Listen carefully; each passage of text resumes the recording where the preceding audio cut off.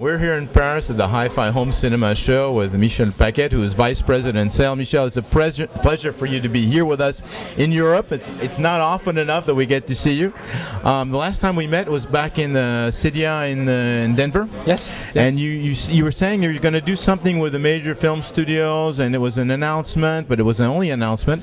I think you've got something for our readers and our viewers that's going to make their stand up and shout. Absolutely. Well, actually, yes, we did have a press release then saying that we were looking to get some codes embedded within the DVD release from the studios. And here's one of the first to come out. And obviously more to come. Already we have about 7 titles. So Fox released, for instance, this movie with the D-Box motion code embedded. So you have the little sticker on the front, and on the back you have, as a special feature, D-Box encoded motion code. So therefore, what we can see from here is that there's going to be a whole lot more studios that are going to get on the bandwagon, because this is going to become a key feature. So this is D-Box inside, but now you're going to go D-Box in the original film as it's produced. That's the deal. Yeah, well, you know, obviously as we talk to more studios and as we talk to more producers and creators, you know, folks are starting to see that this can be an added benefit in the creation of the movie. Because right now we're only coding and encoding movies once they're out. This is going to be D-Box in the film as it's created. Absolutely. So now, you know, we can see down the line that this will give an additional creativity tool for most of the producers and the creators. Therefore, we could have, you know, D-Box within commercial theater down the line, since the movie could be encoded at the early stages.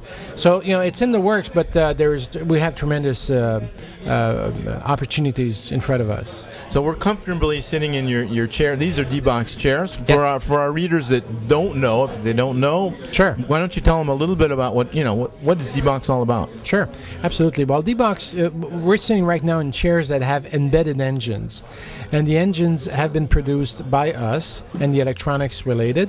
Now, those engines can only work once they've been programmed to work.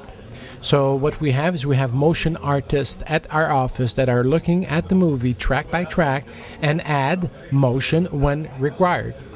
So therefore we call it intelligent movement. So it's not directly connected to the audio output. It's really an additional track that sits in the controller. So therefore you have your own movie at home.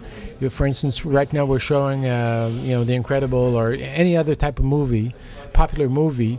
So as you put in your own DVD in your DVD player, the code will be sent to those actuators that are built into the chair. All I can say for our readers and our viewers to go out and sit in one of these, you understand right away that you're actually in the action. I mean, that's the whole key. Absolutely, and it's really a third dimension, and that's why the producers are really interested in it. So we've had audio, visual, and motion is really becoming the third dimension. And there are now about 650 titles, more or less, out there? Yep, there's a movie, and there's also television series. For instance, we have the first 2 24-hour series. We have Lost. We have even more to come. So we can see now, just from getting the feedback from our customers, understanding some of the requirements, that you know, it could be applied to more than movies.